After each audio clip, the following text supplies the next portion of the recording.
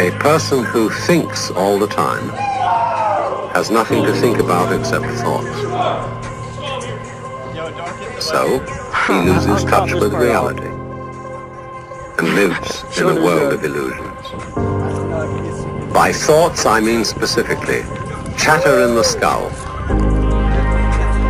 perpetual and compulsive repetition of words, of reckoning and calculating.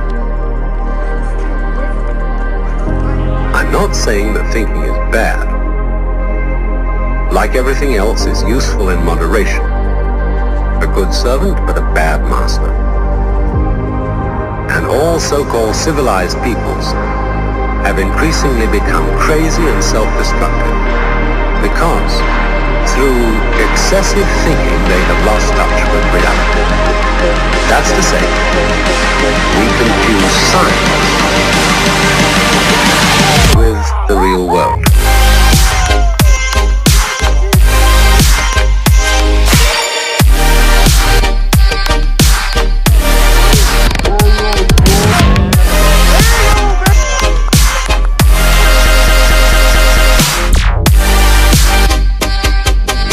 This is the beginning of meditation.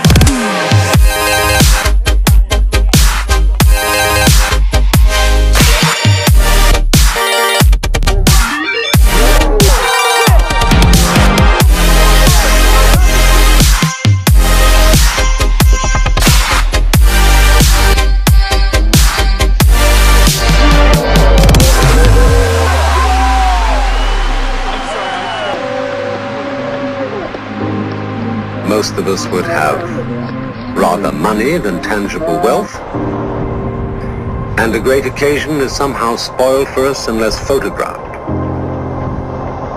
And to read about it the next day in the newspaper is oddly more fun for us than the original event. This is a disaster. For as a result of confusing the real world of nature with mere science, we are destroying nature. We are so tied up in our minds that we've lost our senses. Time to wake up. What is reality? Obviously, no one can say because it isn't words.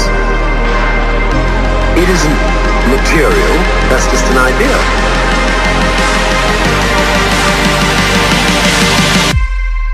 Reality is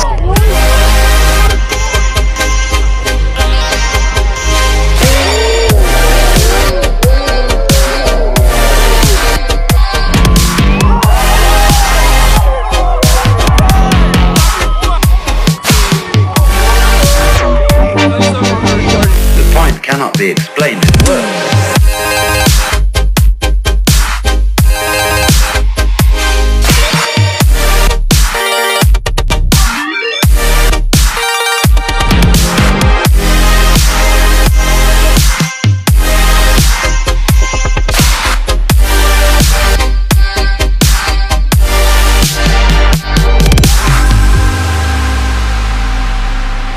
I'm not trying to put you down.